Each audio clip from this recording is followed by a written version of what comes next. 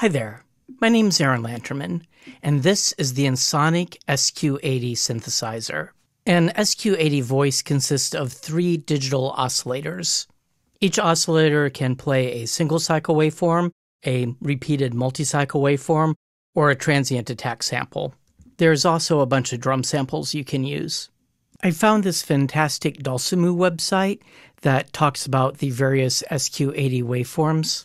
I thought it would be interesting to explore the original ROM data, and I did find this forum post that included a link to the waveform data that's nicely formatted, and this is the only place that I've managed to find that link. Here is Rainer's actual Ensoniq website, and the link to those files must be here somewhere, but I can't seem to find it. Anyway, I'll leave the link in the description below. So Arturia's emulation will show you time domain plots of the waveforms, but time domain plots don't always provide an intuitive mechanism of sound design. It is often more intuitive to visualize waveforms in the frequency domain. For instance, on a synclavier, you don't specify single-cycle waveforms by drawing them in the time domain. You specify the amplitudes and phases of their harmonics. So I wrote a MATLAB script to do a spectral analysis on all of these single-cycle waveforms in that file that Rainer created. In the upper left-hand corner, you'll see the original time domain plot of the signal. In the lower left corner, you'll see all of the harmonic magnitudes going all the way out. Now, this can be kind of bunched up and difficult to interpret, so somewhat arbitrarily I said that I would consider that the maximum harmonic number that's meaningful is the harmonic number for which its magnitude is greater than 0.5% of the maximum amplitude out of all of the harmonics.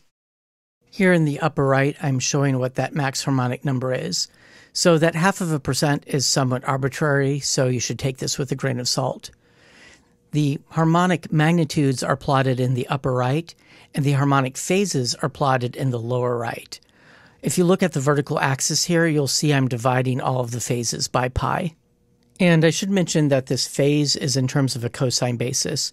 You can, of course, shift this by pi over 2 as needed to write this in terms of a sine basis. This slide was prepared by my colleagues Jim McClellan and Ron Schaefer as part of the DSP First curriculum that we use at Georgia Tech, and I highly recommend you check out the DSP First website.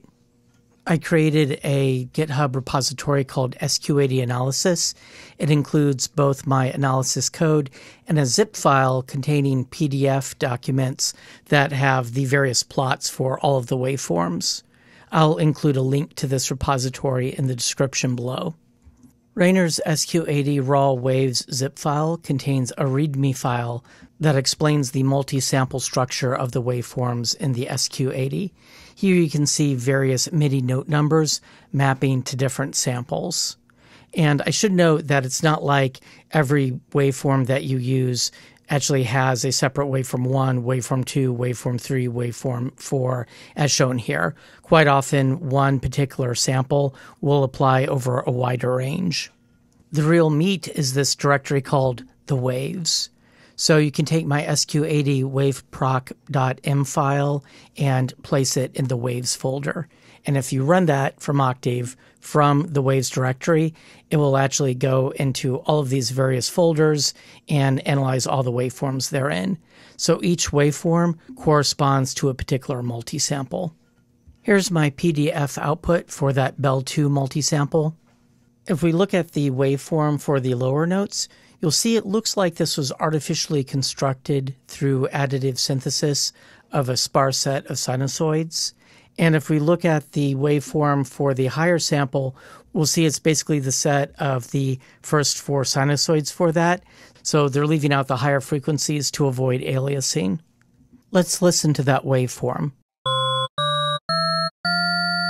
Let's go a couple of octaves up. There you can see the split point. Now, I believe something like the piano is very different. This is a real multisample from an actual acoustic instrument.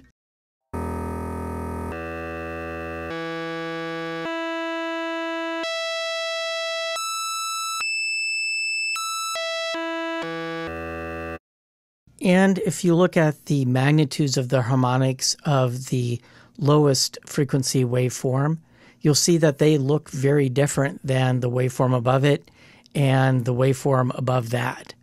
So there Ensoniq is trying to capture the way the timbre of an instrument changes over its range, and they're not just chopping off higher-end harmonics in order to avoid aliasing. This is in contrast with the Sawtooth waveform that does exactly that. You can see these little Gibbs phenomena wiggles coming in as it's dropping out harmonics to avoid aliasing. And while we're on the topic of classic analog waveforms, notice something interesting about this so-called triangle wave. It's really just the fundamental and the third harmonic, nothing else. Let's take a look at sample number 5 in the pulse multisample. Now, notice all of the harmonic amplitudes going out to number 28 here are the same. So that's going to sound like an impulse train. And it would look like an impulse train if the phases would all line up. However, notice they've scrambled up the phases a bit, so all the sinusoids have shifted around, so their peaks don't all land in the same spot in the waveform. So that basically distributes the information over time. And essentially you can think of this as giving you like a better overall signal-to-noise ratio. Here in waveform number 6, we drop down to 11 harmonics, and in waveform number 7, we drop down to 7 harmonics. Now, I think something might have gotten confused in the extraction of the waveforms for the lower pulse waveforms, because these amplitudes you see here aren't all the same. Same here, same here, same here. So I'm not sure what's going on here. If you have any insight, let me know. I can't really interpret this as being a pulse waveform. So let's talk a little bit about the code, which you can download and adapt to your own purposes. The first thing you'll find in the code is just this list of file names. Here I'm using curly brackets, so this is a cell array in MATLAB, and I need that so the entries can be strings. And this is just all of the paths to the various waveforms. And you'll see that it's a lot of file names, and yeah, I did this all by hand.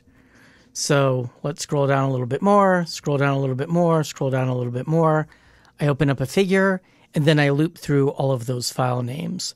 I read in the file, get the length of the file, assign that to n, and then I take the fast Fourier transform.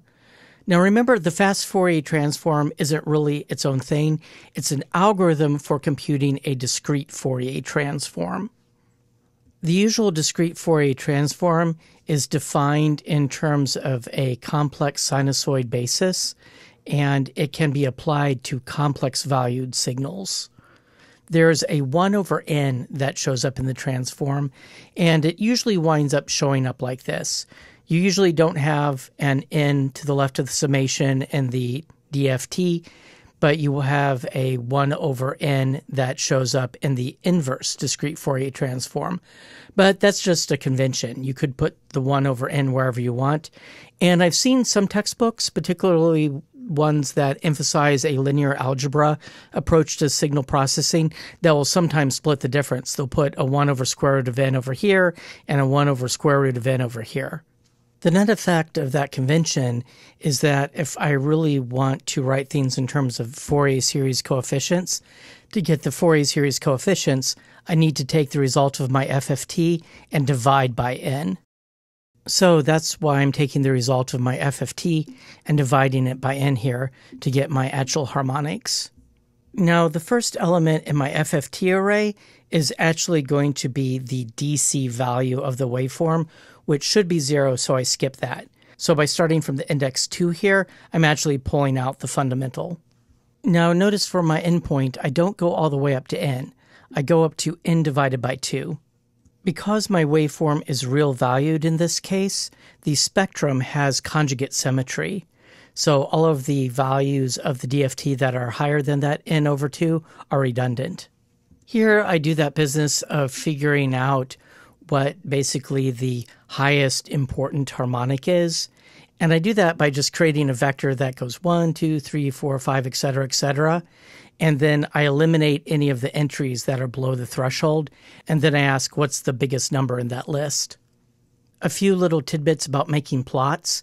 I found that if I didn't include this interpreter none business here, then when I was trying to make the titles, it would take underscores in the file names and interpret that as indicating subscripts. So this fixed that. And by using this interpreter tech here, I was actually able to use the Greek letter pi here. Anyway, you can download this code, and once you have these harmonics, you can do other things with them. If you're able to discover something interesting by looking at my plots, or you do something interesting using my code, please leave a comment below. Let me know what you're up to. You could potentially, for instance, use this kind of work to implement these waveforms in a Octave. I'll also mention that you can get the full set of slides for the various slides that I showed from the DSP First website, which I highly recommend that you check out.